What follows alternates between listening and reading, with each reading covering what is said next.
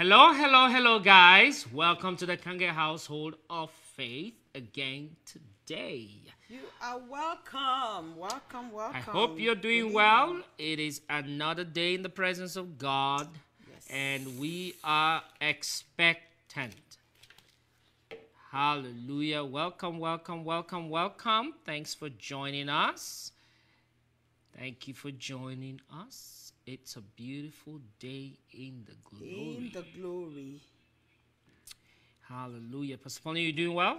Yes, sir, I am. And You are. I am doing wonderfully well. Wonderfully well. So every time I say wonderfully Good to well, know. I just traveled to Pastor James' country. Hallelujah. The wonderfulness of Jesus. That's right. It's an amazing woman of God, powerful teacher, powerful leader. Yes. Amazing. There are no two Pastor James. Ancient well. Yeah. God So, is good. We thank God for his faithfulness. Welcome, Minister Maka. Welcome. God bless you. Good to see you. Hi, Kiana. Hallelujah. Hello, Kiana. How are you? Jalisa. Missed you on the past event. What happened? Hallelujah. Glory. We had so much fun on the one-day retreat. It was good. Listen, guys, I don't know how many of you have heard the reports about the retreat. It was a blast. It was phenomenal. My God. And people are coming in on the next retreat. And that's in August. They are coming with results. Yes. Amen. So August event is results oriented, and we are looking forward to it. It's going to be wonderful. So go to work so you can come with your own testimonial of what God has done and how you've been able to put into practice the things you learned. And don't stay away because you don't have results now. Don't self-sabotage. Get to work. You have plenty of time until August. Actually, we will be working with you on how to obtain results. So you want to come. We will be talking about the mindset of success. I think that's what it is. Success mindset. So we will be talking about that. So, yay. It'll be great. It'll be great. Thank you, Jalisa. Welcome, Minister Diana. Pastor Bonnie, you know one of the greatest secrets of success? No, sir. In fact, this secret holds many other secrets. Today I'm going to give that secret free of charge. Nice. Free of charge. I'm ready. You ready to hear it? Yes. I mean, I can give it to you now without the microphones. Without a microphone. Welcome, Zoom family. Welcome, Zoom family. So good to have you guys on. Hey, Doc. Welcome. Hi, Minister Laurie. Do you want to hear it? Of course I do. Okay. In fact, I seriously believe that without this particular step, no other step matters. Okay. And this one has to do with the principle of the first. If you don't jump out of the boat, forget it, you will never walk on water. Right. I mean, we're not talking about the boat that's by the seaside. That you walk on sand. We are not talking about walking on sand. You're talking about the one that is in the middle of the water. Yes. And you know, as we talk about this, much of what we'll be talking about today has to do with this line of conversation.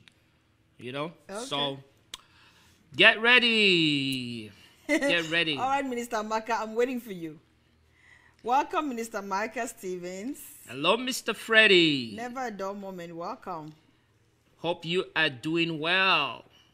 Good evening, Praise Mr. God, Freddie praise Ndube. God, praise God. Welcome, Minister Tolu. So, Pastor Pauline, do you know that if you never take the first step, forget about all other steps? That's right. That's why it's called the first step. The first step is the most the important step. It's the first If step. you kill the first step, forget it. You might as well go eat chicken. There are no other steps. And if you don't open your mouth to eat chicken, you will never digest chicken.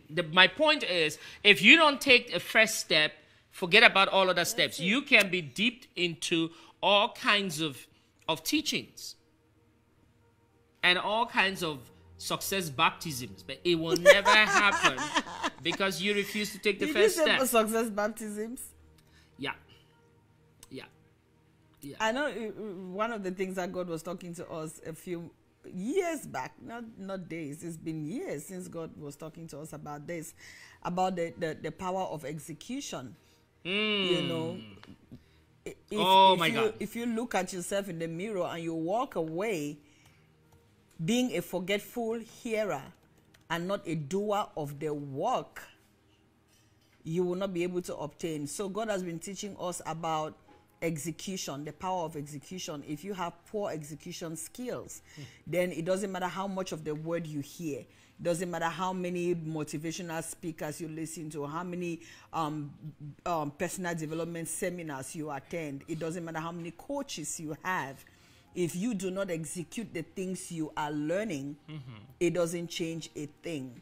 You have to be a doer of the work, not just a hearer. So you're saying you can wear a wedding gown and walk down the aisle. If you never say yes, you're not married. You're not married. So there is this thing of participation. Whenever someone has to move from a lifeless zone to a life zone. Right.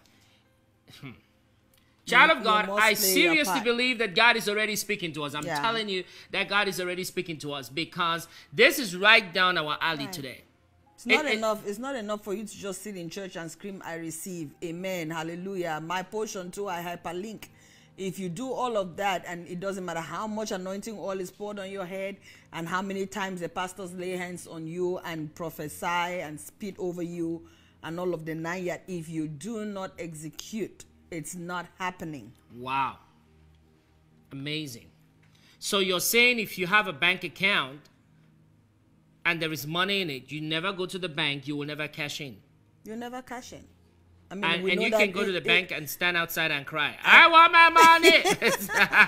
And even now that you can do transactions online, if you do not log into your account to make the withdrawal, you will still not access the money even though you have it. Ha. Hi, Pastor Peggy. God bless you, woman of God. Pennsylvania. Hi, Clean Hearts. Welcome. Hallelujah. So for everyone in the Pennsylvania area, it doesn't matter what corner you're found, you need to find yourself over at Song of Joy. Yes. The joy of God is overflowing in that house. Okay, so you need to find yourself over there. Yeah, you need to find yourself over there. Amen. But welcome, God is First faithful. Lady Efua. Yes, He is. God is faithful. Hi, Pastor Sally. Love you, woman of God. Welcome. Yes, He is. He's a faithful God. And I love the simplicity with which the teachings were going forth when you were talking about the paradigm branding, and we're able to look into the different paradigms, bringing everybody to a place where we could face ourselves as individuals. Face yourself and ask yourself, what is my thought process when it comes to money? Oh, yes. Oh, yes. What is my thought process when it comes to relationships? What do I think when I hear the word success? What do I think? You know, so those different things. And some of us had, you had an exercise in which we had to write down what comes to mind when you hear money. And people had different things written down. Money doesn't grow on trees. You have to work hard for it. Is the root of all evil. There were all kinds of, you know, but we were brought into a place where we had to face our thought process, face our paradigms, the things that have shaped our lives up to now. And by the time the seminar was over, I want to believe everyone came to a place where they were able to analyze their belief systems, their cultural background, the different things that make up who they have become. And it gave us an opportunity to rewrite our story, if I should say it that way. Because we realized that as long as we still have breath in our nostrils, we can begin again. And that is a blessing of grace. Amen. Say that again. Say that again. As long as we still have breath in our nostrils, we can begin again. And that's a blessing of grace. Say it again. As long as you still have breath in your nostrils, you can begin again, and that is the blessing of grace. Yeah. So, child of God, I invite you to reinvent yourself right about now. Amen. Yeah, Amen. That's right it. about Reinventing yourself. now. Amen. That's wonderful. Amen. Pastor Hello, Sally. Pastor Sally. So Pastor Sally just says she will reinvent herself. She's coming for dress classes. Let me see. Coming for that dress. Oh, coming for that dress. With her mask on. Ah, that's so funny. You don't need a mask to come, Pastor Sally. You are a blessing to my life. Amen, amen, amen. By the way, Pastor Sally has a clothing line. She does African outfits for anyone who is interested. Reach out to Pastor Sally Mansari. Welcome, Minister Robin Gale. Welcome, Pastor Eunice. Welcome, guys. Welcome. Hallelujah. We are serving a faithful God, and today is no exception. God is doing wonderful things. Hallelujah. God Thank is you, doing Lord. wonderful things. Wonderful things. Oh, We're in a season of completion. Robert says, I'm coming too. Hallelujah. Welcome. He's coming too for that dress. With his mask on, I guess so. Oh, hallelujah. All right. Welcome, Minister Solange. Pastor Sally, Good to someone have you is again. asking for information on how to contact you. Okay, there we go. Okay, good. So you guys can have conversation up there about Minister the clothing Maka is line. asking for your number, Pastor Yes. Sally. Okay, hello Pelumi, God bless you. Welcome. So, we thank you, Lord. Getting ready for the word? Yes, sir. I think we were already in the word. but- I know. And seriously, I believe that that's the trend God is taking us through today. You know, and so we'll be talking about that. Father, in the name of Jesus, we thank you for Thank your you, wonders. Jesus. Thank you, Jesus. Mighty God, we exalt you. Thank you, Jesus. Thank you, Lord. No one like you, Thank Father. you, Lord. Thank you, Lord. No one like you. Oh, Rabandelebo Shabadabroshka. No one like you. No one like you. Let your name be magnified. You are worthy, God. Precious are you, Lord God. Precious are your words to us.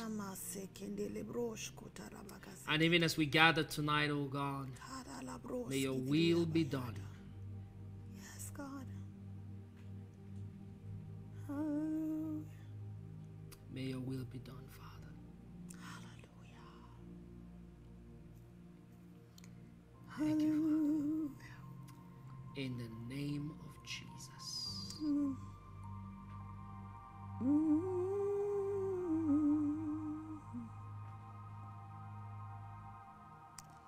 Thank you, Father. Hallelujah.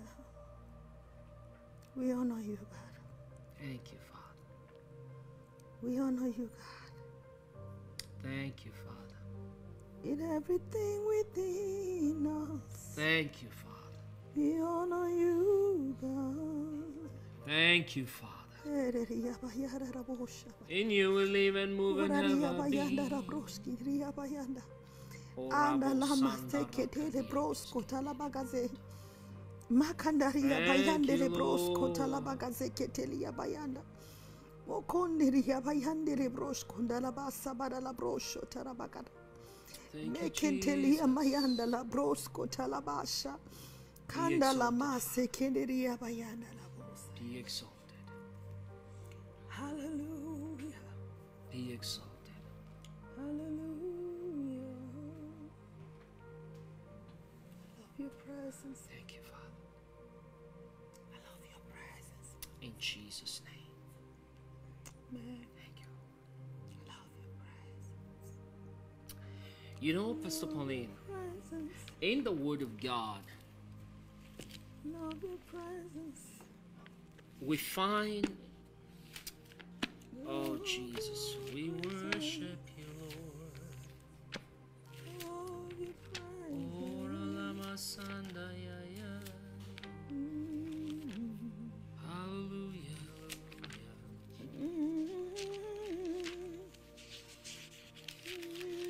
So we are going tonight.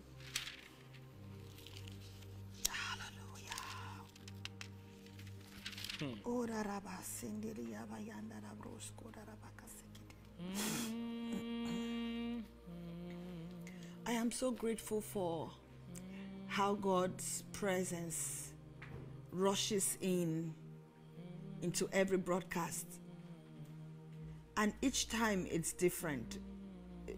You can never duplicate an atmosphere.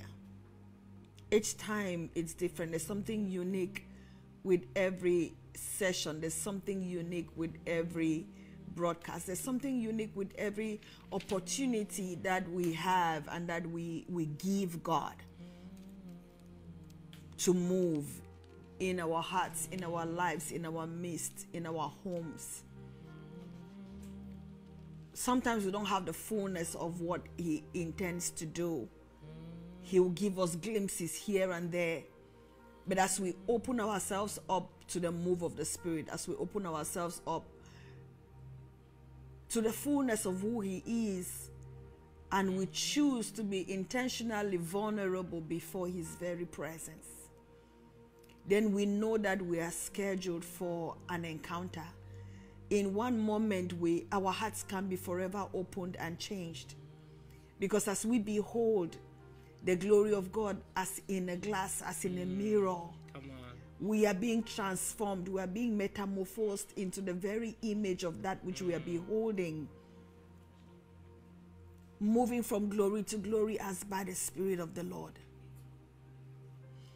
I am not sure with what mind frame you came into the service tonight. I hope you understand that this is a service.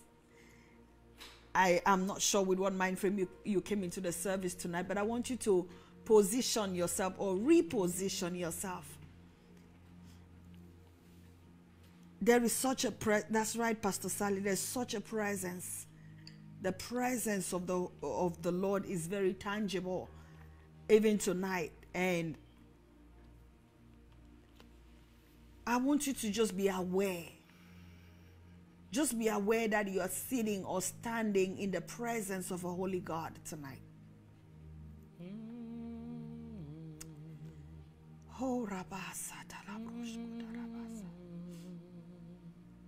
And when you take that posture where you're saying, Father, here am I.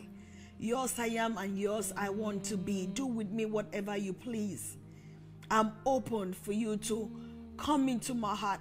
I give you access to rebuke me, to change me, to transform me, enlighten the eyes of my understanding. Have your way in my life all the way. There are no secret cows. There are no hidden closets. There are no forbidden zones. I open myself up to you totally. Yes. Because I have made you Lord of my life, the entirety of my life. I have given my life to you, and I have taken on your life. So have your way.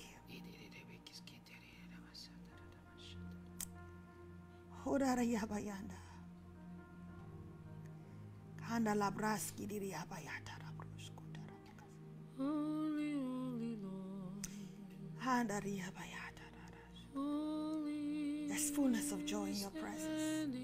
There is life in your presence. Expressions of your love, revelations of your power and might. And we know that we can bring a love song offering into the presence of our King.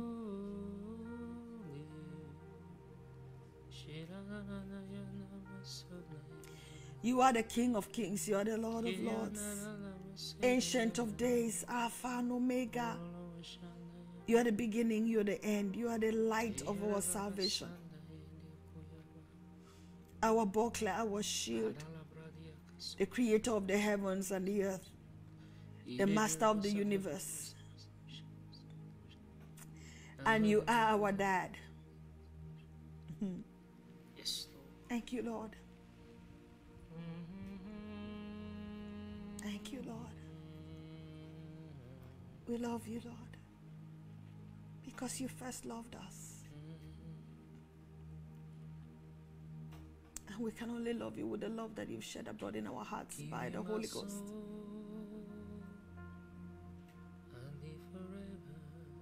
Grateful for your love.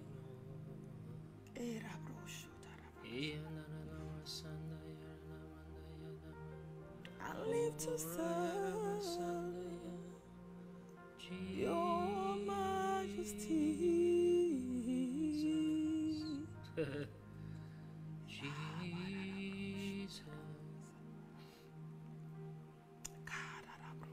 Thank you, Father. Be exalted. Be exalted. Worthy is the Lamb. Worthy is the Lamb that was slain.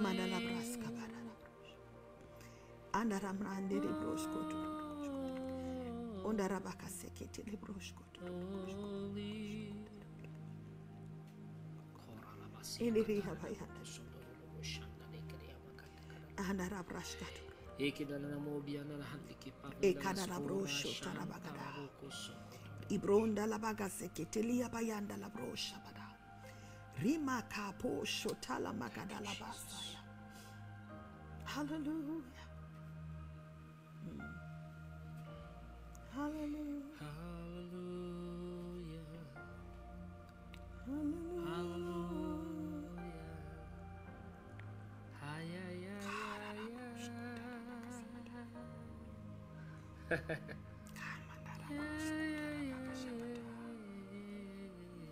There's a recharging and a refueling that God is doing tonight.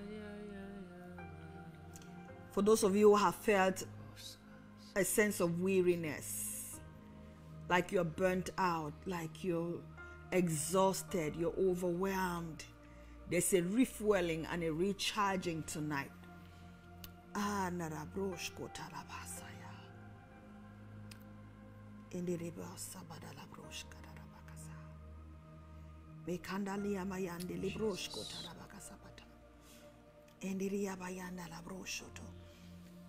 are in that place where you don't even have the energy to pray, and all you can say is, help, Lord. And even that is a prayer, and the Father hears. And even tonight, there's a renewal of your strength. Oh, Rabaseke. The Bible says when Jesus was in Gethsemane, when he prayed until his sweat was like great drops of blood, the Bible says that the angels came and ministered unto him. I see God doing that tonight, a recharging and a refueling.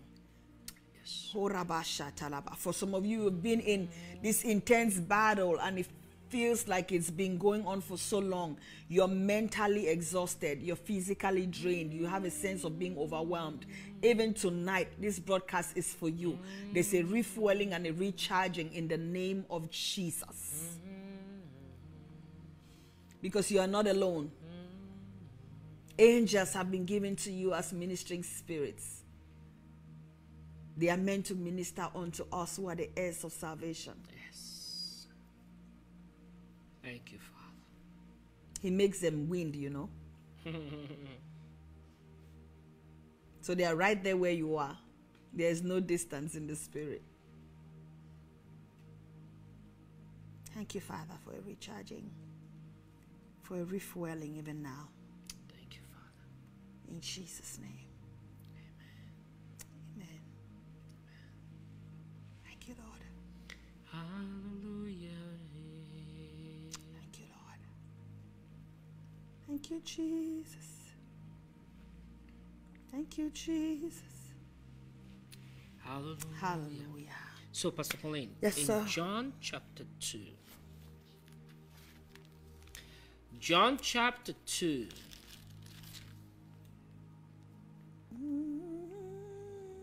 Let me start reading from verse 1. Okay. Okay. And the third day there was a marriage in Cana of Galilee, and the mother of Jesus was there. What a way of starting a sentence. Mm-hmm. The mother of Jesus was at a wedding. Mm-hmm. Okay. And both Jesus was called and his disciples to the marriage. And when they wanted wine, the mother of Jesus saith unto him,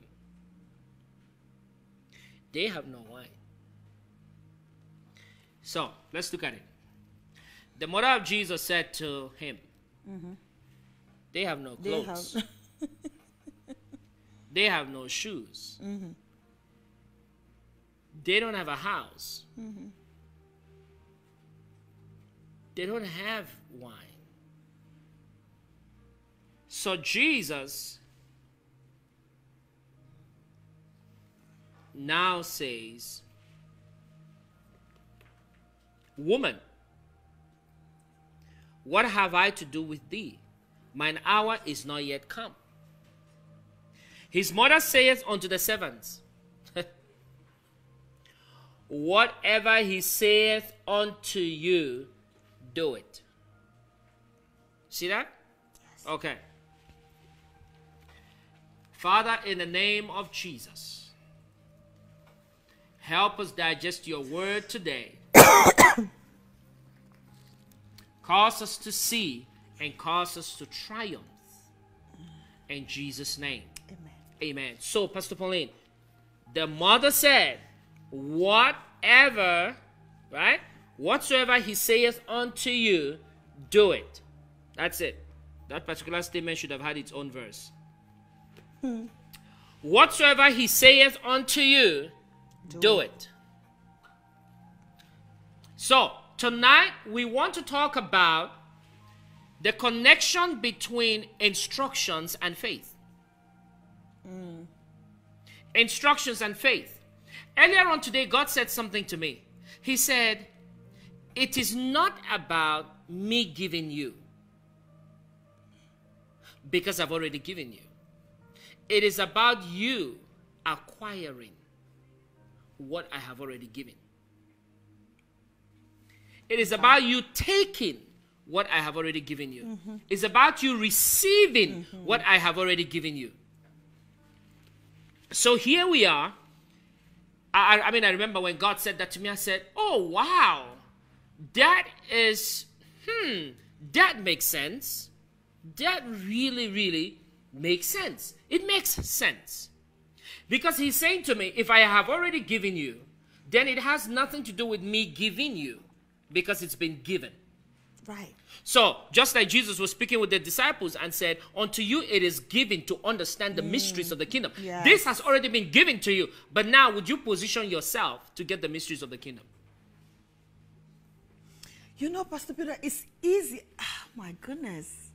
Something just hit me. Yes, ma'am. You know, when I like things that hit people.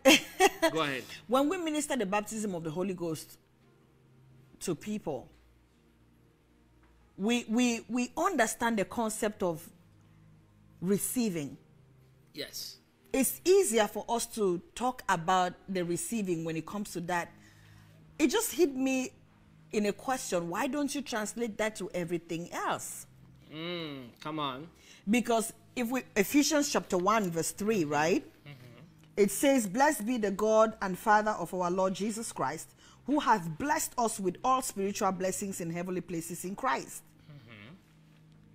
So he has already blessed us with all spiritual blessings in heavenly places in Christ. The same way that in Acts chapter 1, he was telling the disciples to tarry, right? Yes. He said they should wait for the promise, verse 4. They should wait for the promise of the Father. And that John truly baptized with water, but they will be baptized with the Holy Ghost not many days after that. And he said they will receive power when the Holy Ghost comes. Yes. In Acts chapter 2, the Holy Spirit came and they indeed were baptized with the Holy Ghost, and they spoke with tongues as evidence. They definitely received the power per the promise. Verse 45, I think. Let me see. Verse 38 of Acts chapter 2. Then Peter said unto them, that is when after they had preached, they had received the Holy Ghost, there was the evidence, and the people were wondering what was going on, and Peter began to preach to them. And they said, what shall we do to be saved? And he said, repent and be baptized, every one of you, in the name of Jesus Christ for the remission of sins, and ye shall receive the gift of the Holy Ghost. Because that Holy Ghost had already come. Right. In chapter 2. So now he's talking about them receiving. Yes. Not praying for it. No. But receiving. For the promise is unto you and to your children and to all that are afar off, even as many as the Lord our God shall call. Yes. So from that verse of scripture, we are told that the Holy Spirit has already been given, even to the people who are not yet born again. Come on. So when they come into this new life in Christ Jesus, then they have simply positioned themselves to receive. Yes. That's the reason why when we are ministering to someone for the baptism of the Holy Ghost, we don't say pray for the Holy Spirit to come. We say receive, because he's been given. And you see that same language throughout the word of God. If we look at chapter 8 of Acts, of the book of Acts, the Bible says after Samaria had received the gospel, yes, when the apostles heard that Samaria had received the gospel, they sent unto them, verse 14. Now when the apostles which were at Jerusalem heard that Samaria had received the word of God, they sent unto them Peter and John, who when they were come down, prayed for them that they might receive the Holy Ghost. All right. They didn't pray to God so he can give them the Holy Ghost, because he had been given. He had been given in chapter 2. Yes. They prayed for the people that they might receive. Right. So it was about their posture in acquiring, their posture in receiving. Yes. So you keep hearing them use that same language throughout. If we read Acts chapter 19, the same thing. The Bible says Paul was passing through the upper coast of Ephesus. He saw a group of disciples and he asked them, have you received the Holy Ghost since you believed? Acts chapter 19 verse 1, and it came to pass that while Apollos was at Corinth, Paul, having passed through the upper coast, came to Ephesus, and finding certain disciples, he said unto them, have ye received the Holy Ghost since ye believed? Have you received? And the notion that the question is asked in terms of the duration of their having received the word of God. And that says you could have received him any time. Right. But clearly you haven't received him because you never considered it. Right. Or you did not You know were about not aware. it. Yes. Because like in Acts chapter 19, the people said, we didn't know that there was any Holy Ghost. But they had received Jesus. They were born again. But they didn't know about the Holy Ghost. No. And Pastor Pauline, this conversation we are having tonight, I really pray that God is going to help us with it. Because the question is, have you received since you believed? But the word of God says, believing we receive. But have you received since you believed? So believing in what? So this is the point. You started out with Ephesians chapter 1. From Ephesians chapter 1, we see that everything that pertains to life and godliness has been given to us, right? And we ought to have received from the time we believe. Yes. If we are believers, then we should be receivers. Oh, that's good. If you are a believer, you should be a receiver. I'm a believer, and therefore I'm a receiver. So every time a child of God says, I don't know how this is going to happen. Someone was asking me a question today. They said, do you think we are going to do this by this time? I said, all things are possible to the one who believes. So I'm not sure what you're asking me. What are you asking me? If all things are possible to the one who believes, and you're asking me if we are going to do this by this time, the unbelief is not on me. The unbelief is on you who's asking the question. Because it is your unbelief that is trying to find out if it has a cushion or support. Ooh. Okay. See what I mean? Yes, sir. And it is the absence of the word of God, the word of faith, the word of confidence that makes a person ask if the deadline will be met. It's like the serpent asking Eve, did God really say? Yeah. Yeah. And Pastor Peter, sometimes those questions come disguised in a sense of responsibility. Right. I'm asking because I want to be responsible. I want to be sure about what I'm doing. But Pastor Pauline, you know something? Okay. If God says, believe me for a car,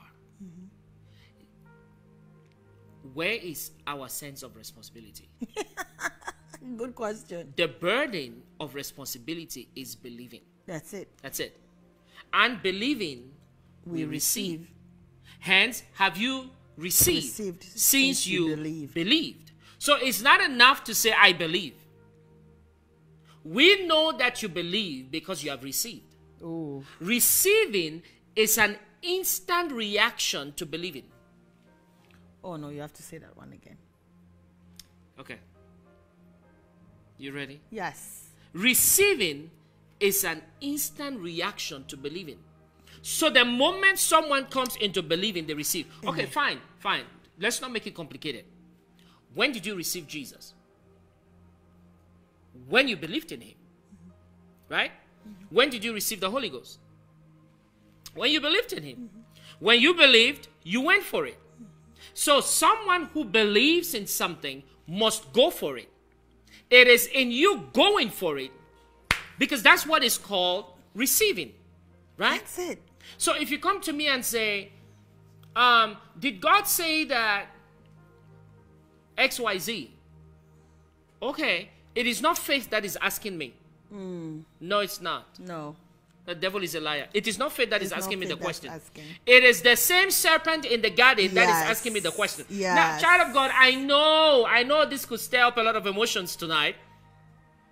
The pastor just called me a serpent. Okay, I didn't call you a serpent. I'm talking about that which is speaking through you. Yes. And you have to be very discerning of attacks, bombardments, fiery darts, yes, filled with unbelief, right? Yes. Coming your way. That's why scripture talks about the shield of faith. Yes. To quench those fiery darts of the wicked one. Yes. We have to have our shield in place. And it's good you're mentioning that, because I see this is why the presence of God is so intense today.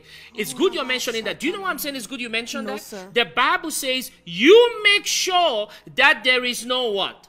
Evil heart of unbelief. Right? So you may not be considering yourself as wicked or evil, because maybe you're not doing some things that some other people are doing that are considered evil and wicked. But he's saying to you, if there is unbelief, makes your heart has moved into wickedness. Oh, Father. Okay, what does he say? If my people who are called by my name shall humble themselves and pray and turn from their wicked ways, right? Because if we are believing, then we are humble. Yes. The test of faith is in humility. Oh, the test of faith is in humility. Okay, Pastor Pauline, who tells you the thing that gets you to come into faith? God. How do you come into faith? By agreeing, right? Yes. When you agree, it means you subjected yourself to what he said. Yes. So the test of faith is really humility. Be it unto me according to your word. Yes. Moses was considered the meekest man. Look at the things he did. A man full of faith. Jesus moved in faith. But he will only do what his father says he should do. The Bible says he humbled himself to the point of death, death on the cross. So we have to understand this, Pastor Pauline. And God is saying that to us tonight. If you are a believer, then you are a receiver. Yes. Or shall I say, if you are a believer, then you should be a receiver. A receiver. Because believers receive. That's why it hit me the way it did when he gave me, in that instant, he gave me the analogy of praying for someone to receive the baptism of the Holy Ghost. Yes. Because when you begin to minister to them, you don't say, let's pray that the Holy Spirit will come. You say, we are praying for you so you can receive. Yeah. Because you are very sure he has already come. Yes. If we can just take that and put it in everything else. Now, let me go backwards. let me take on this statement that you made Wow. about the responsibility. Yeah. Okay. You know the mystery in that. It is actually true. The unbeliever is the one who has assumed responsibility. The unbeliever assumes responsibility from God. The unbeliever takes it and makes it their business. Meanwhile, the person of faith hands it over. So if you want to really find out if you are a child of faith and if you are in faith, find out who you are processing within you to be the executioner. Oh, who you are processing within you to be the executioner. Okay, Pastor Pauline. You ready for this? Yes, sir. We know about the story of Abraham, Isaac, Jacob. In the story of Jacob, we find two women, Rachel and Leah. And these two women are in the life of Jacob because he is tricked into marrying one of them. Okay. The one he's tricked into marrying gives birth no problems. The one he really loved was not giving birth. And Jacob was challenged. What kind of man are you? When are you going to give me a child? And the man goes, am I God who gives children? Now watch this. What does he do? The Bible says, and he entreated the Lord. So let's look at faith and unbelief. Faith attacks, unbelief attacks a person. Faith goes to God.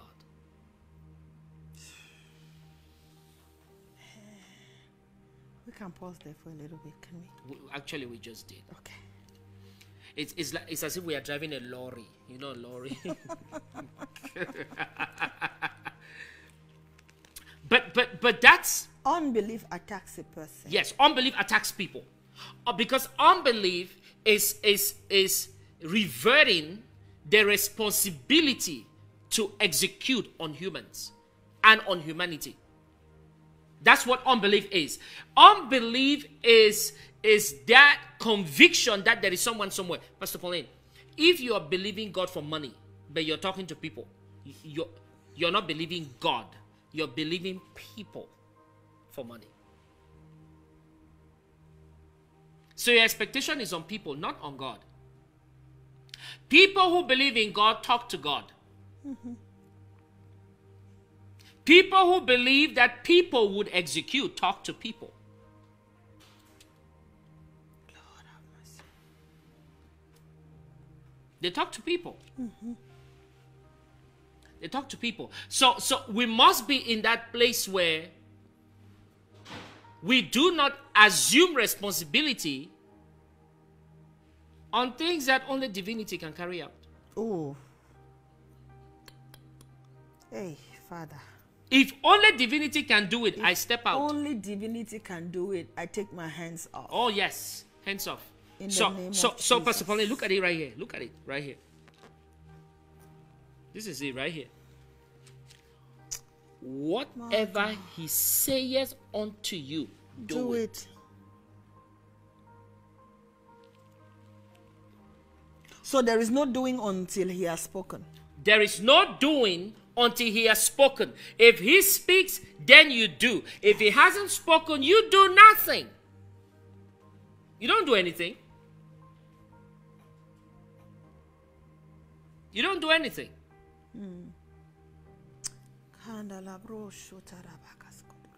People who believe God talk to God. Yes. Yes. So this right here is a thing. Pastor Pauline, if you buy oranges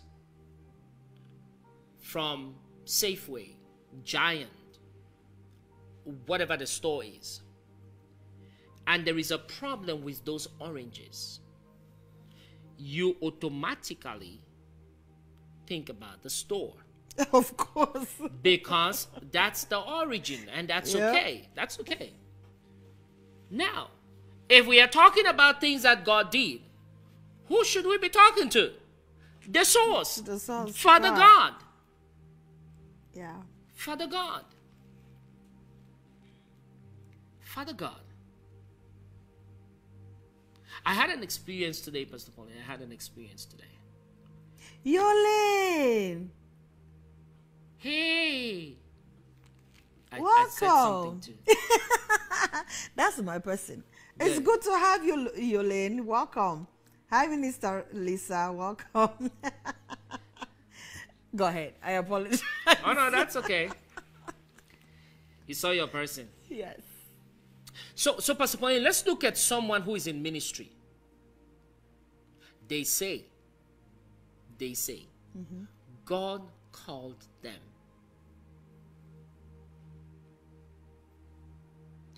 And when they have a problem, they talk to the congregation. Ooh. Okay. Right? They say, what made me bring this up? Saul received instructions on what to do. Yes. When some things surfaced, he moved from the God who spoke to him to the people. Lord have mercy. Oh, Rabas. So God is saying something to us tonight. Because you, you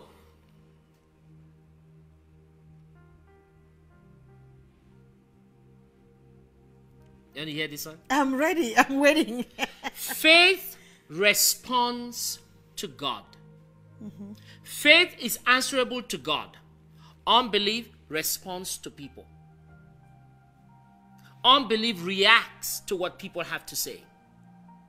Unbelief adheres to the concepts and principles, right? Yes. The culture of men. But faith seeks God.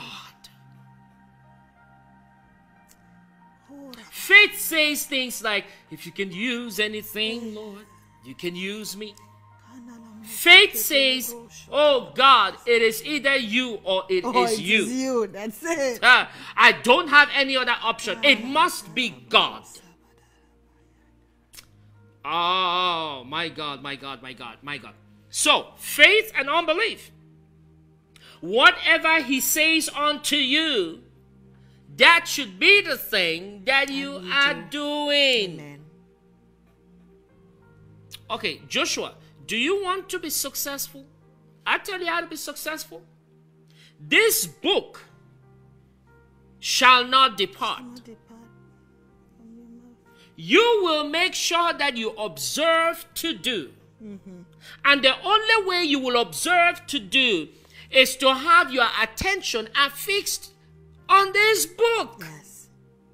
Yes. That thou mayest prosper Yes. in whatever you put your hands to do. Yes. Yes.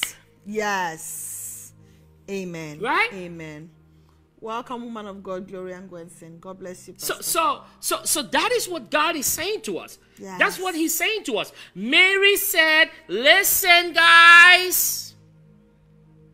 Whatever he tells you. I am his mom.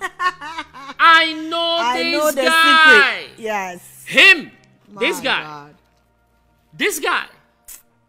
Whatever he tells you holds the secret to the miracle. And so let me say it the way God said it to me. This is how God said it to me. If there is an ear to listen, there are miracles to be had. Oh, wait a minute. What? You have to say it again. If there is an ear to listen, then there are miracles to be had. Because God has already done his part. The door to every miracle is the instruction you are given for that miracle. The door to every miracle is the instruction thereof. Yes. It is the instruction thereof. So God is saying to us tonight, if you are a listener and a doer, then you shall also be a receiver. I'll say that again. Yes. If you are a listener and a doer, then you are also a receiver. So I think you have to help us tonight on how to be listeners. Because sometimes we come, for example, you say, we're going for a prayer meeting. And you walk in, Father, we thank you. One prayer topic in Jesus' name, amen. Next prayer topic in Jesus' name, amen. The third in Jesus' name, amen. And we are done, and we go home. Hallelujah. And we may not have heard him say anything except for our prayer list that we came with. How do we become good listeners? Because if you are saying there is no doing without having heard, it means we have to be good listeners in order to hear the instruction before we can do. In my relationship with people, some of the things that always come up is something like, okay, where I was on a fast, a 3-day fast, or a 7-day fast, or a 21-day fast, and then I'll say, so what did God say? And the person will say, I didn't hear anything. God didn't say anything. And I'm thinking, 3 days of fasting, God didn't say anything. Is it that we're expecting him to speak in a particular way? Or is it that for those 3 days, God was just silent? Or is it that we don't recognize that even this is God speaking? How does that play out? You need to help us with this listening business. So, Pastor Pauline, let's put it this way.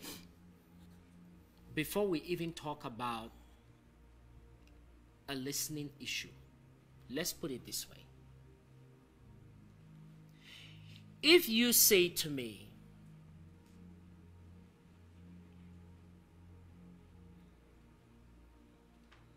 go to the kitchen, and there's a drink there for you, and then I pause, and then I say, a drink. Okay. Is it pink? Is it red? Right? Wow. Let's look for the definition of the word drink. Drink. Wow. Let's meditate on the word drink. Okay. I'm sure you'll be sitting there and saying, you okay? Right. Are you sure you're I'm all already right? laughing. Like, what is going on? Because you said to me, go to the kitchen. Okay, what about go to the kitchen? Don't you get? Right. So in the case of our relationship with God, he says something to you, right? And then you begin to do all of this. Oh no, let me meditate first. Oh no, let me sow a seed first. Let me do this first. You are claiming to be super spiritual when all you needed to do was what? Just go to the kitchen. Go to the kitchen. Did he really mean it? Was it a symbolic thing? Was it figurative? Wouldn't you find out on your way? Right? So we have on many occasions, us, Lord. And I take myself out of that right now in the name of Jesus. You want to be there, go ahead, knock yourself out. No. But I take myself out. This is the point, Pastor Pauline. We all take ourselves out. I refuse to trivialize the instructions of God that evidently are the door to my expectations. In the name of Jesus, I refuse. When he says to you, go, you should be on your way going to the kitchen. Yeah. To the kitchen. And when I get over there and he says he kept a drink, I should not be wondering whether I should boil it first. I should freeze it first. Maybe I ought to keep it out in the sun. Maybe. If the man wanted to tell you that, he would have told you. He said, I kept you a drink. Drink it. So this is the thing. The point is not very much a listening problem, but a procrastinating problem, and a doubt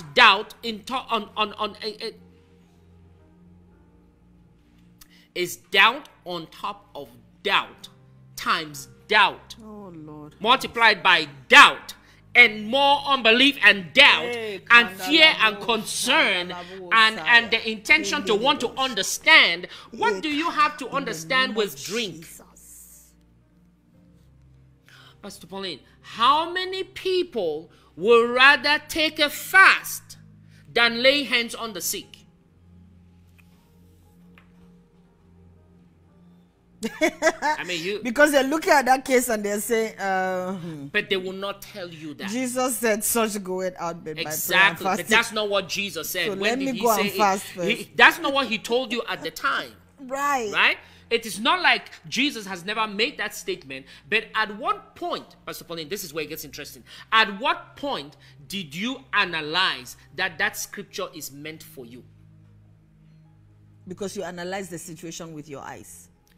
You told yourself this is a tough one. Yes. This one goeth only by prayer and fasting. If it were headache, you would have said, oh yeah, let's pray. Pastor Pauline, do you know, may I say this? Yes, sir. May I say this? Child of God, you need to listen to me right about now. How is it that you believe in fasting more than you believe in the name of Jesus?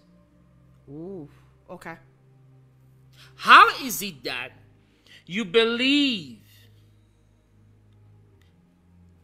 that it will be the seed you have sown that will get you out more than you believe in the name of Jesus you prayed through? Now, understand something, child of God. All of these are God's things. Yes, the strategies of God.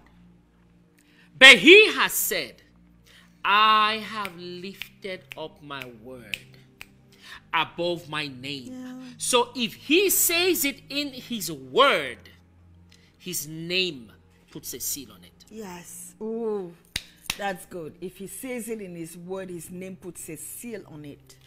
And so that's what he's saying to us. How easily do many people run to fasting and not to the name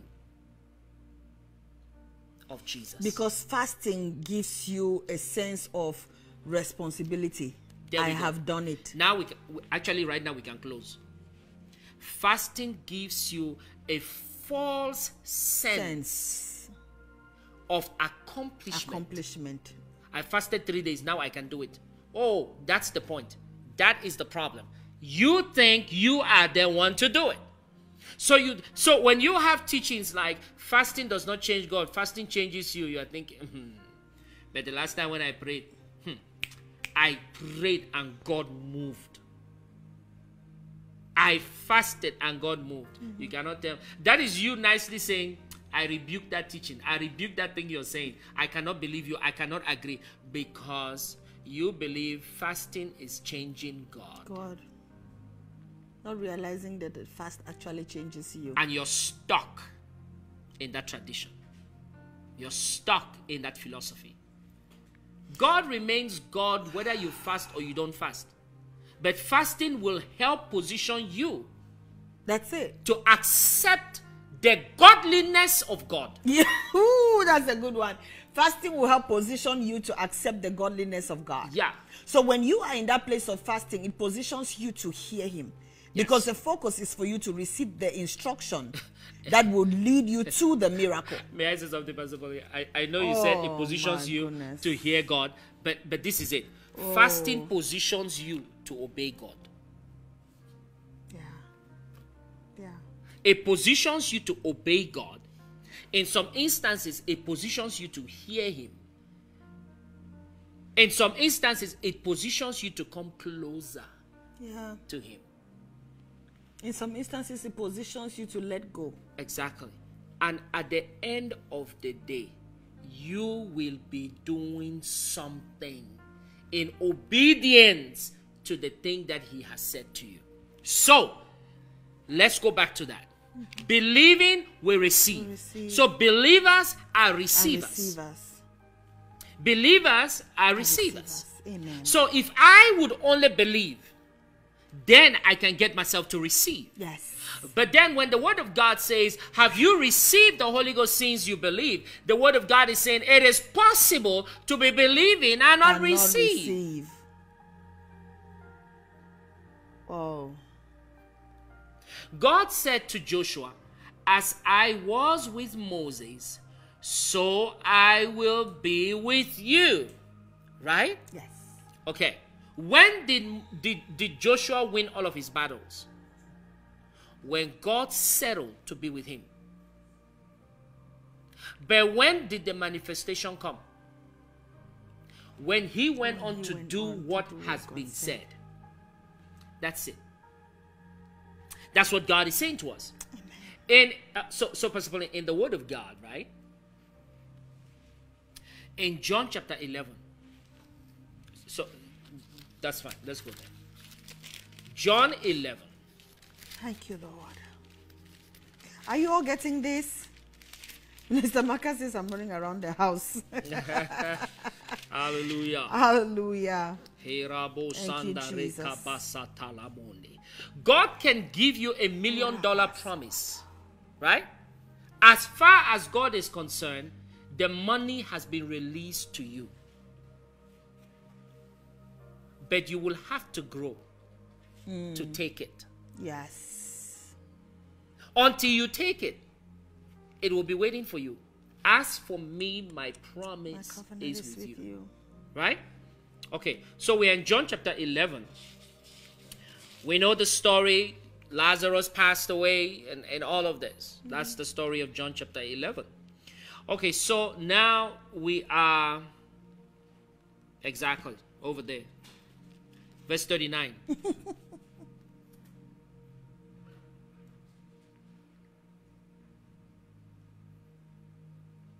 First of all, let's put some things in perspective from verse 33. Okay. When Jesus therefore saw her weeping, and the Jews also weeping, which came with her, he groaned.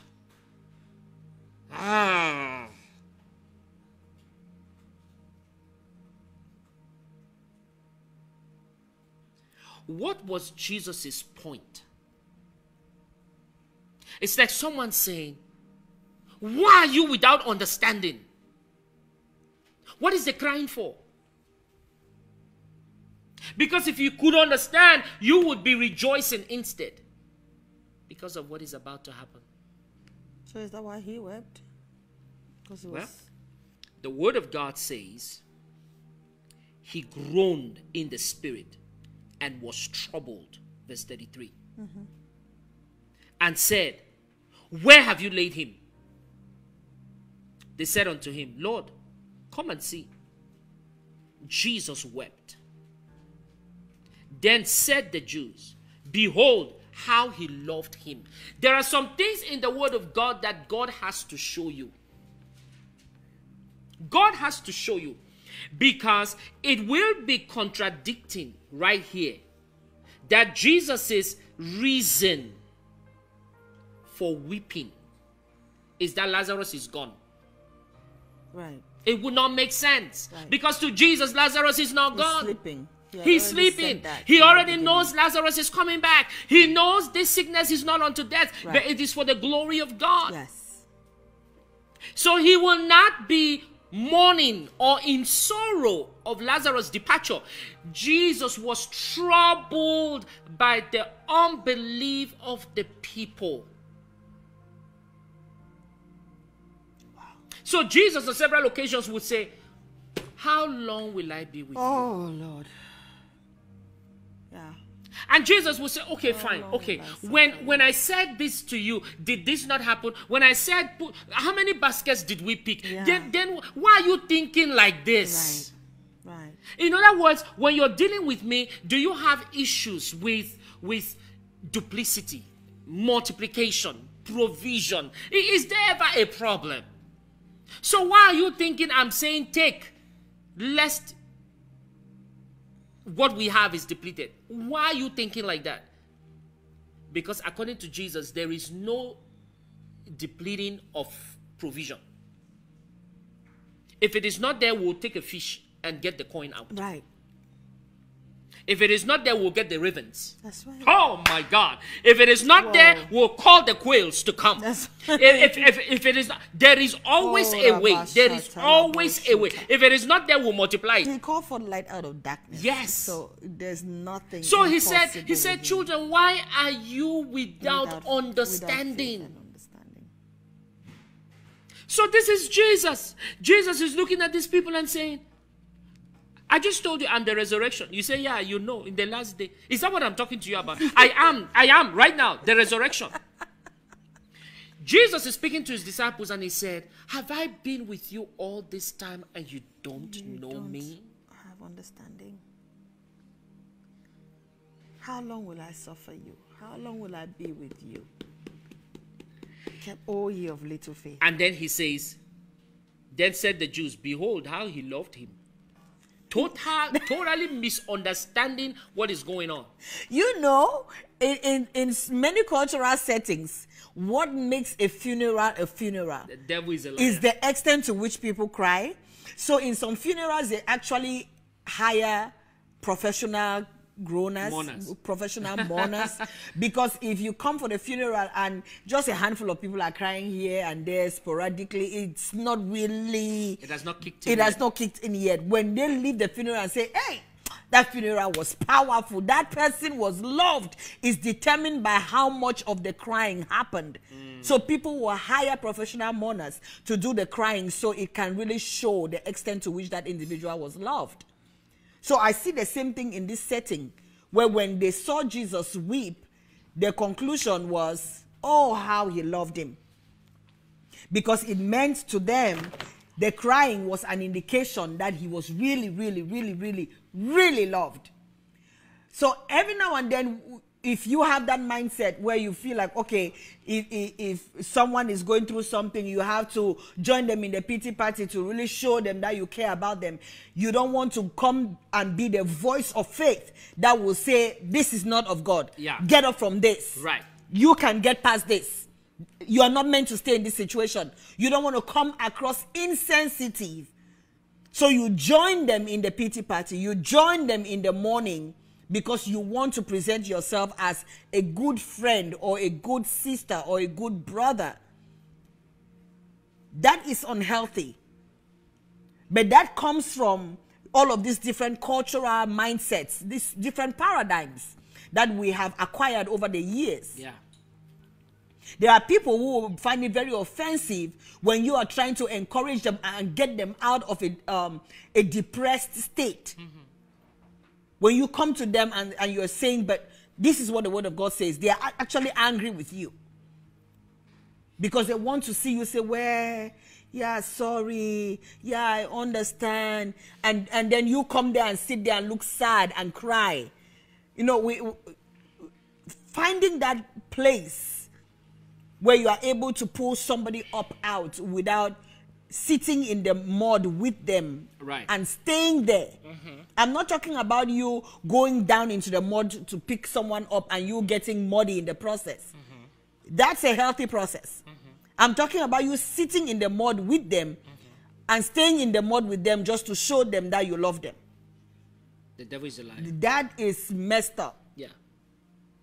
So it's the same mindset we see here with the people. They are saying, oh, how you loved him. Because they attributed his crying to him mourning that he's gone. That he's gone. But that would be, like you said, that would be contradictory, because he knew he wasn't gone. That's why he came. Yeah. He told his disciples even before they could come that Lazarus was sleeping. Let's go wake him. Let's go wake him. So Pastor Pauline, it is rather intriguing that you would find someone who is totally not connected, emotionally speaking, to a circumstance, and that's because they know something else. Yes, and that can be very annoying. That can be very annoying to the rest of the people. Right, who don't know that thing that that person knows. Right. Most of the time, I mean, we do this all the time. When something is happening, I will say, wait a minute. God knows something I don't know, and I need to hold on. Yeah. God knows something that I don't know. I need to Hold on. And so here, right here in this word, Jesus says, where did you lay him? And they said, oh yeah. And the Jews said, how he loved him. And some of them said, could not this man, which opened the eyes of the blind, have caused that even this man should not have died? Yeah, because you're saying that because you think it's over with that person. Right. Because if you didn't think that it was over with that person, you'll be saying something else. You say, hold on, Jesus has come. Do you see that? No, hold on, Jesus has come. Something's about to go down. Something's about to happen.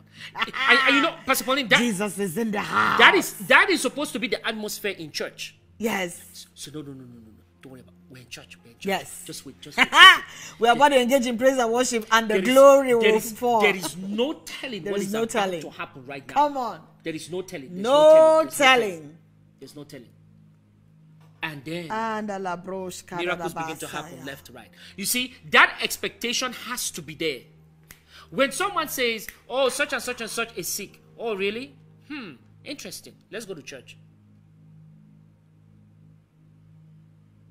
Upon Mount Zion, there shall be deliverance. And the people of God shall possess their possession. You have come onto Mount Zion. When we understand the power angels of that corporate worship, the Bible says you have come onto Mount Zion. It says you are in the company of innumerable angels. You are in the presence of just men made perfect. Their blood is speaking better things in that atmosphere. Yes. So you know that if you can just make it to the service, there is no telling. One thing is guaranteed, that circumstance must shift. It's like saying, if I can just open my Bible, come on, I will find the scripture. So that's, I'm telling you, it's glory. My God. Woo! Come on. Hallelujah. That someone is saying whatever they are saying because they have this whole thing all wrong. Yes. They have it all wrong. The Bible says Jesus therefore again. Okay, look at that. Look at that again. Jesus therefore again. So the scripture knows what the first groaning was. And he's saying again, right? Again. Because Jesus is saying, guys, he is not dead. Oh, Rebo Satarema Sakitalada.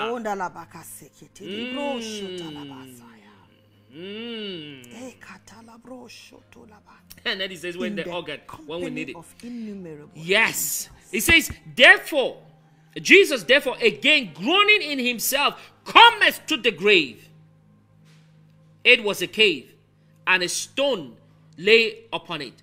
Jesus said, take ye away the stone. Martha, the sister of him that was dead, saith unto him, Lord, by this time he stinketh. Who cares? Roll away the stone. Whatsoever he says unto you, do it. Even if now it stinketh. No one cares.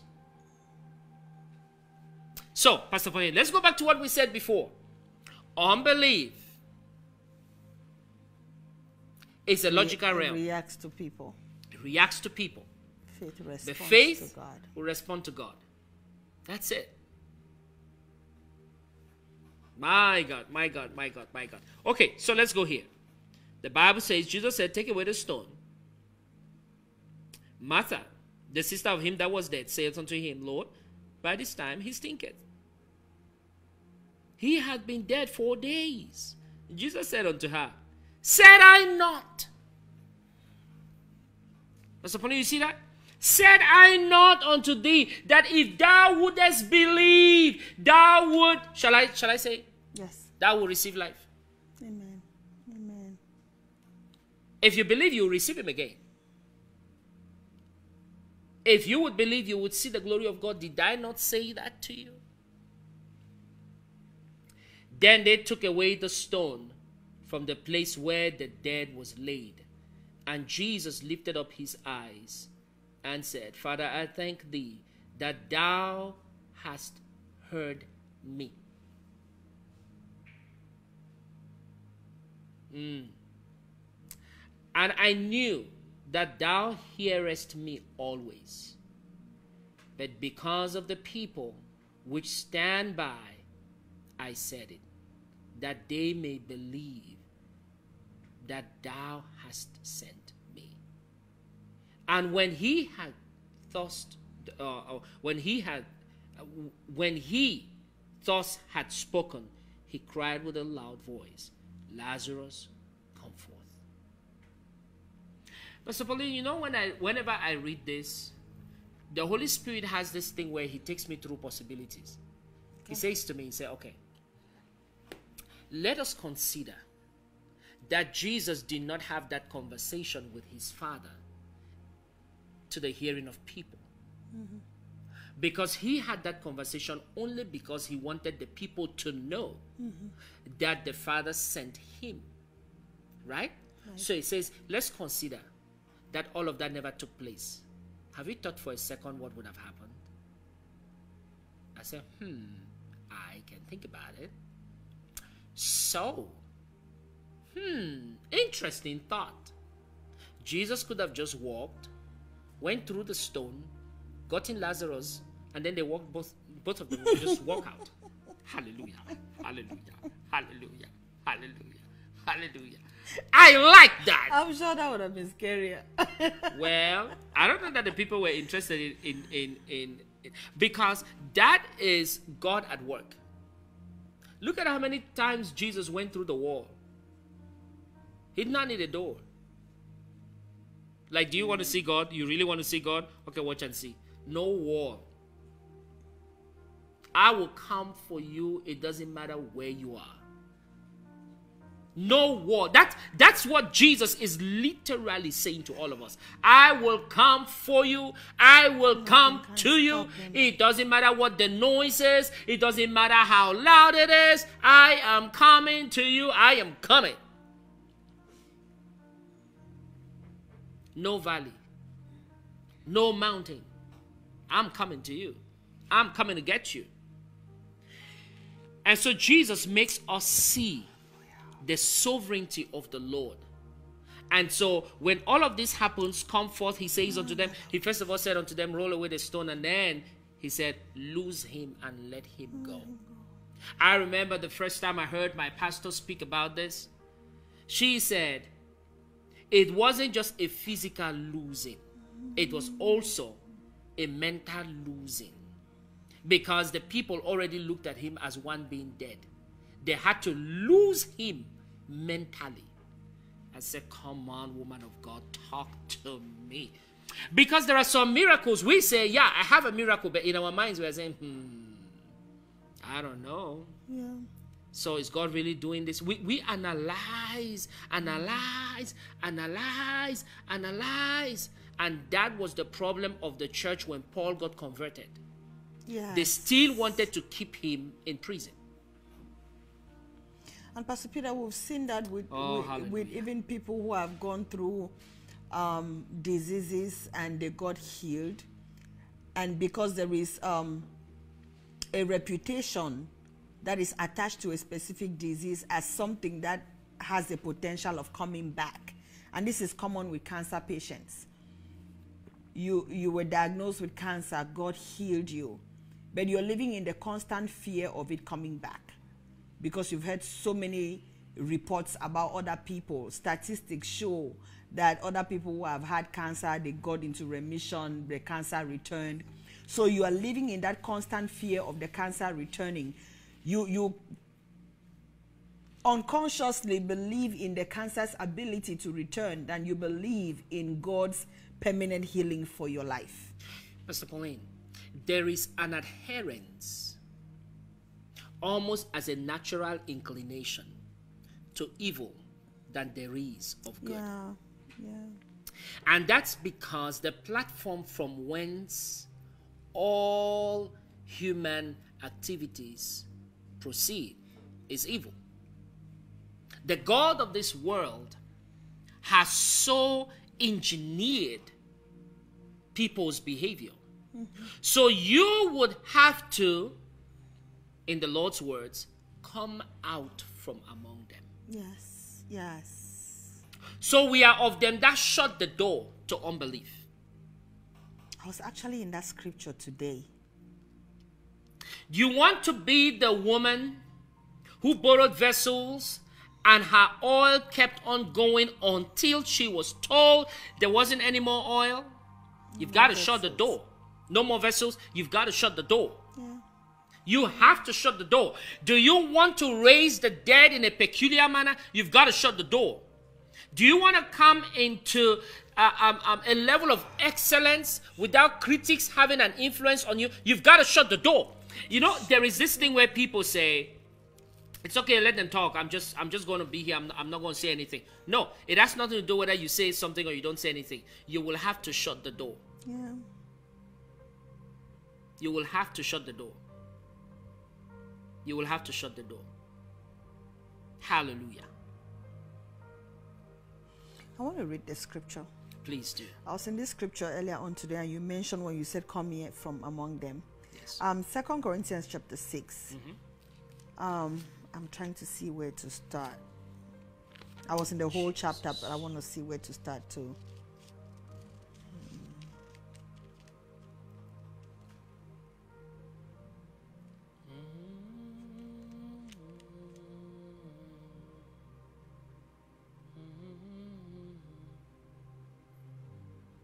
Paul is talking about how they carried themselves as workers together with him, you know, in the vineyard of the Lord, and how they have been among the Corinthians. And he's saying, and I have, let me read from verse 1. We then, as workers together with him, beseech you also that ye receive not the grace of God in vain. For he said, I have heard thee in a time accepted, and in the day of salvation have I succored thee. Behold, now is the accepted time. Behold, now is the day of salvation. Giving no offense in anything, that the ministry be not blamed. But in all things approving ourselves as the ministers of God, in much patience, in afflictions, in necessities, in distresses, in stripes, in imprisonments, in tumults, in labors, in watchings, in fastings, by pureness, by knowledge, by long suffering, by kindness, by the Holy Ghost, by love unfeigned. All of these things are things that happen in the life of the minister of the gospel. And being able to carry yourself in such a way that the ministry is not blamed in the midst of all of this. By the word of God, by the power of God, by the armor of righteousness on the right hand and on the left, by honor and dishonor, by evil report and good report, as deceivers and yet true, as unknown and yet well known, as dying and behold we live, as chastened and not killed, as sorrowful yet always rejoicing, as poor yet making many rich, as having nothing and yet possessing all things. O ye Corinthians, our mouth is open up unto you, our heart is enlarged. Ye have not straitened in us, but ye are straitened in your own bowels. Now for a recompense in the same I speak as unto my children, be ye also enlarged. Verse 14, be ye not unequally yoked together with unbelievers. For what fellowship hath righteousness with unrighteousness, and what communion hath light with darkness? I know this scripture is mostly quoted when people want to talk to you about making sure that you marry in the Lord, which it applies to that, but it's not limited to that, because it's just talking about relationships in general. Be ye not unequally yoked together with unbelievers. For what fellowship hath righteousness with unrighteousness, and what communion hath light with darkness, and what concord hath Christ with Belial? Or what part hath he that believeth with an infidel? And what agreement hath the temple of God with idols? For ye are the temple of the living God, as God had said, I will dwell in them and walk in them, and I will be their God, and they shall be my people. Wherefore come out from among them, and be ye separate, saith the Lord, and touch not the unclean thing, and I will receive you. And the focus that God, the Spirit of God brought my attention to, he had me look at this from verse 14.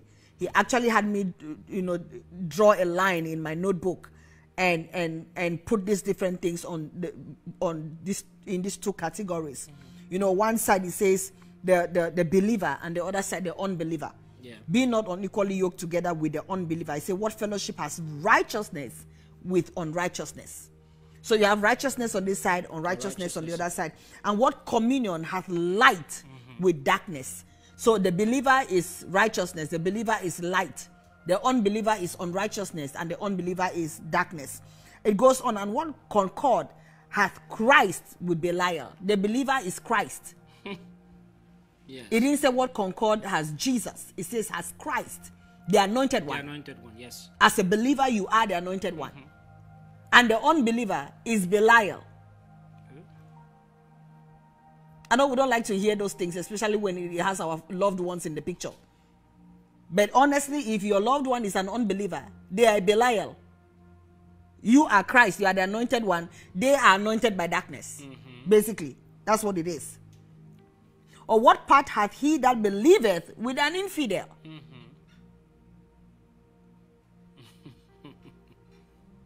And what agreement had the temple of God with idols? So you are the temple of God, and the unbeliever Idols. is an idol. Is the temple of an idol. We have to have that clear understanding. And that's the basis for which God says, come from among them and be ye separate. So when you are standing in the seat, if you are sitting in the seat of the scornful and you're getting counsel from the ungodly, you have to understand that you're getting counsel from the idols, you're getting counsel from unrighteousness, you're getting counsel from Belial, you're getting counsel from darkness. Right. And so, Pastor Pauline, this is God's point. This is God's point. All of these things that we have mentioned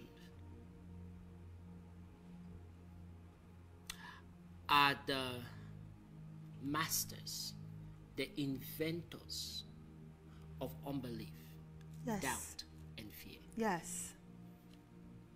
Yes. So God is literally saying to you and I, do you see what's making you not believe me?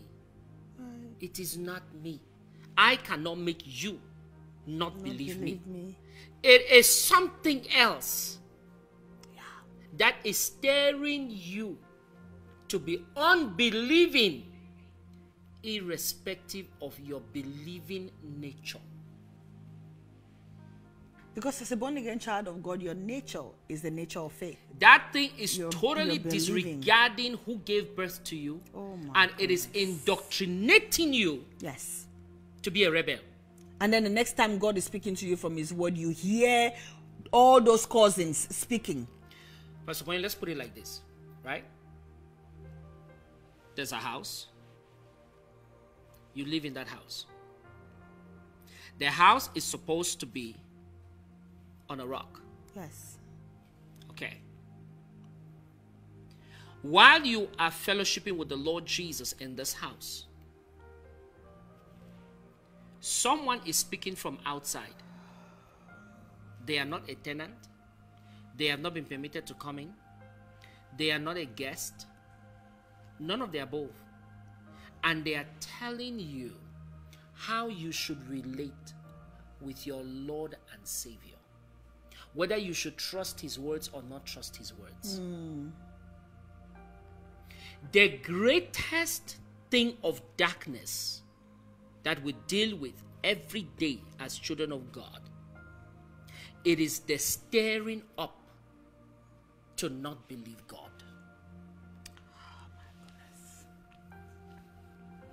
So you think you're born again. So you think you're born again. You think you have left my kingdom.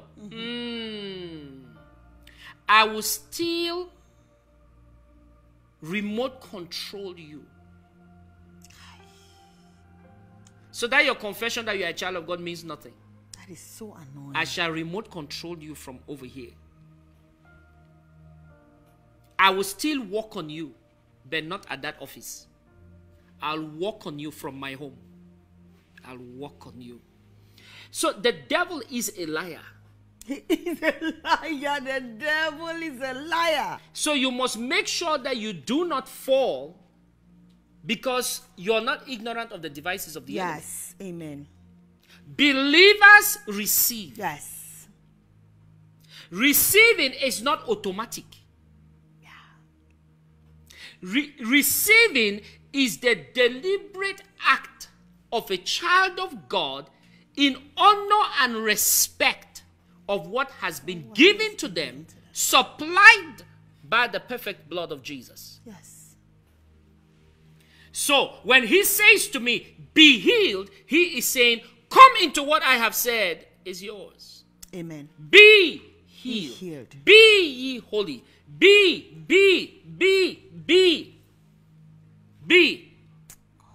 So it is not so much about the giver, but much more about the receiver. Yes. So the prayer stands. Lord, oh Lord, cause me to grow until. Grow me until. Grow me until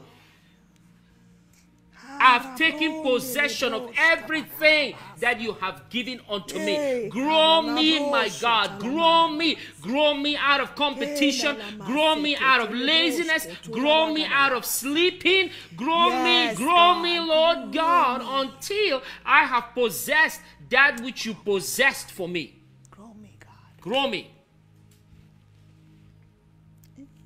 Wow. Grow me. In the name of Jesus. Grow me until I possess the music CDs that are supposed to come out of me. Grow me until, oh God, I release all the prophetic words that are supposed to be coming out of me. Grow me, oh God, until I am able to release all the words of knowledge and words of wisdom. Grow me, Lord God, until I empty myself of that which you placed within me. Grow me, Lord God. Grow me. In the name of Jesus, grow me, Lord God. Grow me until my name is merciful. Grow me until my name is goodness. Grow me until my name is perfect. Grow me until my name is world changer. Grow me until I am healed. Grow me until I am totally delivered. Grow me until I come into a place of maturity. Grow me, Lord God. That should be our prayer tonight, child of God. For believers, receive. Grow me until I receive. Oh, hallelujah. Grow me, Lord God. Grow me until my pastor and I don't live in the same house. Oh my God. Grow me until my pastor and I don't live in the same room. In the name of Jesus. Grow me, Lord. Grow me, Jesus. Grow me, Lord. Grow me, Lord. Grow me, Lord. Grow me, Lord. There should be an intention within every child of God to empty themselves of the wealth, the riches, the provision that God put within them. It should be there. It should be there. It should be there. It should be there. So even tonight we are believing the Lord. For believers receive. We are believing the Lord and we are receiving of the Lord the will to do everything He says we should do. My God, my God, my God. Pastor Pauline, do you know in the Word of God, the Bible talks about the lepers? And the Bible says, while they were on their way to showing themselves to the priest, like Jesus said, go show yourself to the priest. Right? They found out they were healed. Yes. Oh, child of God, may you find out on your way, because it is only on your way that you can find out what God has done for you. It is only on your way. It is only on your way. It is only on your way. It is only on your way. It is only on your way. There are many of you who are listening to me right now. You're listening to this broadcast right now. And God has you holding the horns of the altar. And I see you in a place of intercession. Know and understand, child of God, that you will not miss your reward. For the expectation of the righteous shall not be cut off. Even as you're holding on those ram's horn and calling upon the name of the Lord and saying, Lord, grow me. And you're saying, Lord, shift me. And you're saying, Lord God, remember me. Even this very day, Ramo Shatalebra Gadayada. May you come into that place where you receive of the Lord, where you receive of the Lord the things that He has freely given unto you in the name of Jesus. May you receive the protection of God. May you receive the provision of God. In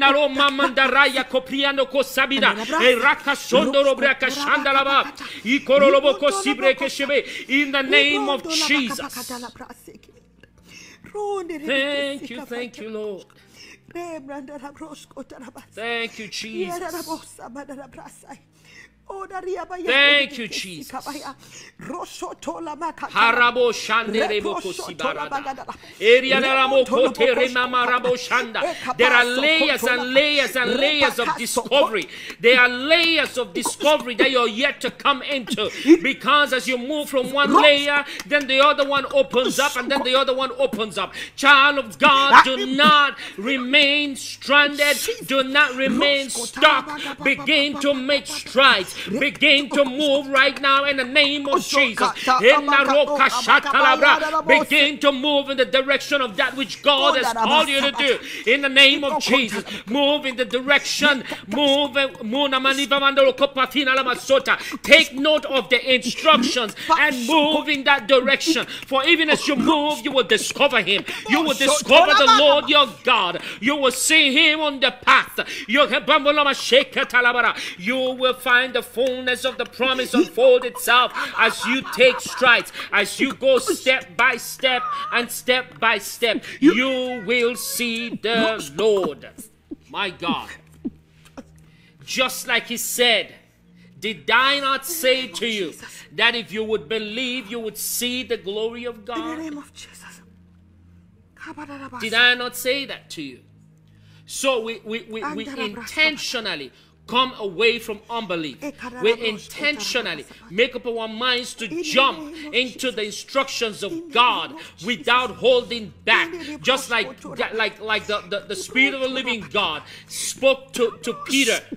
He says, when the strangers come, follow them, not holding back.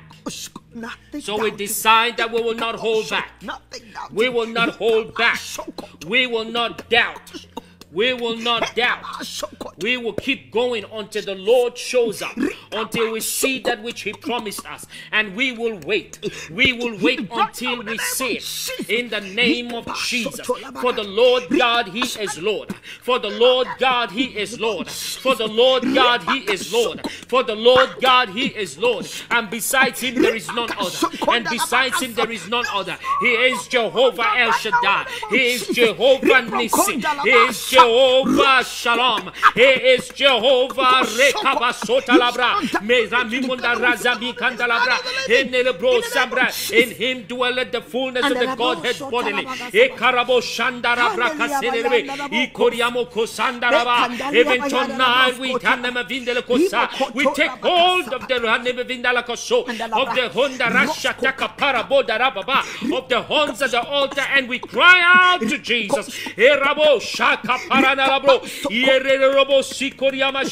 We are taking what is ours. We are taking what is ours. And the enemy that has been released, the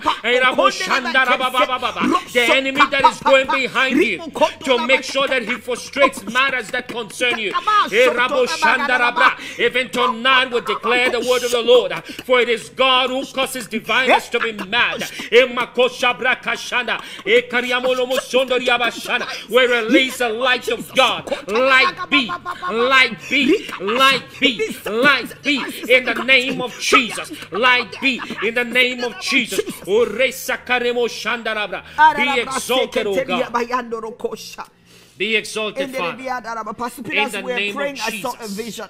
Yes. And the vision is of someone that was actually watching the broadcast. Yes. And they received a phone call that is suggesting they have a loved one in a medical emergency, and they had to log off to attend to that medical emergency. And I saw the continuation of the vision, and it's like this is a hospital setting, and the person is being wheeled in on a stretcher. Right now, we take authority over the spirit of death in the name of Jesus. I rebuke you, Satan. I come against you, spirit of infirmity. Yes. Lose your hold from this man of God in the name of Jesus. Amen. Lose your hold from this man of God right Come now on. in the name of Jesus. We speak healing, we speak wholeness in the name of Jesus. We rebuke death. We say he shall not die but live to declare the works of the Lord in this land of the living in the name of Jesus. Amen. Light be. Light be. Yes. Light be in the name of Jesus. Rosso talamagada labrase. Ribrondo lobokosh kabada la base kederia bayanda makatala monde lebeke sia da bosha rabondo le yabayada da bros konda la bagaze ketele bros kontaraba enda la bosha bada la basa. Hey, Jehovah disappoints the devices of the crafty. Even now, in the name of Jesus, their hands shall not perform their enterprises in the name of Jesus. Yes. Ribrakas kondolobokosh kaga. Only the Thank counsel you. of the Lord stands. Only Yes. the counsel of the Lord stands in the name of Yes. Jesus. Healing and wholeness now in Korabas. Jesus' mighty name. Makatalabrosh koda da bagasekete. Ribronde rebeke sikabara broshoto. Rabasha kabakato rikandalaba. Mondelebeke sikabara bros kondala bagaza. And we release the healing power of God over everyone that is experiencing symptoms of sickness. Any kind of symptom of sickness, Yes. we speak healing over you right now. Receive in the name of Jesus. Yes. For Jesus already did release you from sickness. He paid the perfect price. He paid the ultimate price. He took stripes on his back so you can have healing and health. So receive your healing even now. Be healed in Jesus' mighty name. Thank you, Father. There's someone who's going to be experiencing a reversal. There is a situation that concerns you and finances. And I see accusation. Accusation. But the Lord is turning around this situation. He's turning it around. And you shall be vindicated in this matter. Amen. Thank you, Lord. In the name of Jesus. Thank you, So Lord. even now, Thank you, Lord. Thank you. we speak clarity. May everything that concerns you receive the light of God right now in the name of Jesus. Amen. May the victory of God be your portion in the name of Jesus. Thank you, Father. In the name of Jesus. Amen. Thank you, Jesus. Overturn, overturn, Yes. overturn. Amen. Overturn. Overturn. Overturn. In the name of Jesus. Overturn. Overturn. In Jesus' mighty name. In Jesus' name.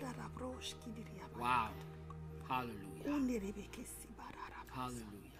Thank you, Jesus. For whatsoever is born of God overcometh the world. And this is the victory that overcometh the world, even our faith. Thank you, Lord. Ladies and gentlemen, it was a wonderful time spending Thank you, Jesus. these glorious times with you in the presence of God. We are excited that God has you on his schedule. God has you on his schedule. Thank you, God has you Jesus. on his schedule. This is one episode, if you would, that you have to listen to over and over and over and over again.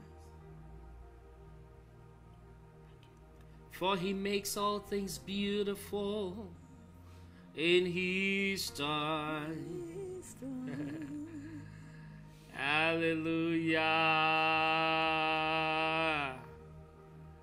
I'm excited. I'm excited. The catapult is coming. Yeah. With speed. Get yourselves ready. Guys, I will be meeting you at the catapult. It will be amazing. We have a session on Saturday. Wow. You have to come. You have to come. Bring your brothers. Bring your friends. You know, we will be having conversation. The catapult will be very powerful this year. And for some people, you know, it will be their 21st day. You know, because a lot of people are on a 21-day program for results. So it will be happening that weekend. It will be wonderful. So we are looking forward to it. We're looking forward to it. God is gracious. God is gracious. So he'll be meeting us right there at the retreat site in the name of Jesus. Yeah, so the catapult, for those of you who don't know, is our annual conference. It begins on April the 9th to the 11th. And it's going to be in Luray, Virginia. So we are hoping to see you there. We're going to have in-person services. We'll respect all protocols that are necessary. We will have in-person services. And then we will also have the virtual option. Our desire is that if you are in the DMV area, you don't even have to be in the DMV area. You can fly in. How about that? Our desire is that you come in person. But if you absolutely cannot make it in person, then we have the virtual option. So Friday night, Saturday night, we will be on Facebook Live. Saturday during the day, we have a shot-in session, a separate session for the women and a separate one for the men. So the shot-in for the men will be with Pastor Peter, and the shot-in for the women will be with me on Saturday, the 10th of April, from 9 o'clock in the morning. You have to be registered to have access to the Zoom link for the shot-in. The conference is totally free. You do not have to pay anything for the conference. But we need for you to register, because we will follow your email to send you the Zoom link for the shot-in session. Please make sure you register. The link is posted. Just go to the link and register for the Catapult 2021. We look forward to seeing you there. We are excited about this conference. There are so many things God is already saying that he is going to be doing in the lives of his people. We know that we will be launched in a specific targeted direction for maximum impact. So we are looking forward to it. Those of you who were there for the Catapult 2020, you can testify. Those who were there for Catapult 2019, you can testify. And some people have been doing videos, Facebook Live videos, talking about their experience in the previous catapults and what they are expecting for this one. Please do not miss. It shall be lit. Pastor Neddy says lituation. Okay. Do not miss the Catapult 2021. The t-shirts are here. So please, when you are registering, you also see a form that talks about the t-shirts. It will show you the different t-shirts that are available for you to place your order and choose your size and your color and all that good stuff. If you are interested in baptism, there will also be a form that will give you access to that. You fill the form if you would love to be baptized, because we will have baptism during the Catapult 2021. We are looking forward to what God has in store for us with so much excitement. We love you all, and we will see you on Thursday.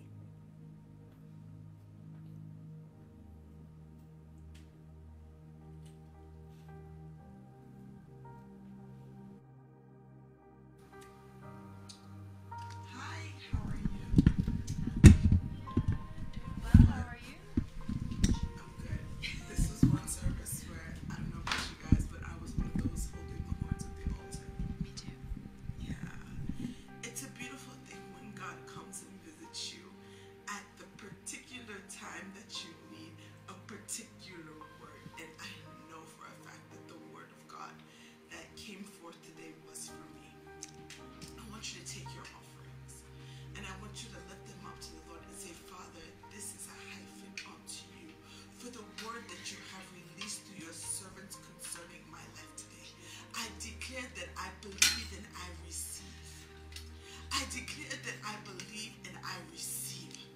I declare that you are growing me even now, so that I may receive the things and hold on to and manage and be a good steward of those things that you have for me. The man of God said today that once you believe, that thing has been released. God has said it and he has released it. Now it's for you to position yourself to grow, to be able to hold those things and manage and steward those things. Amen. Amen.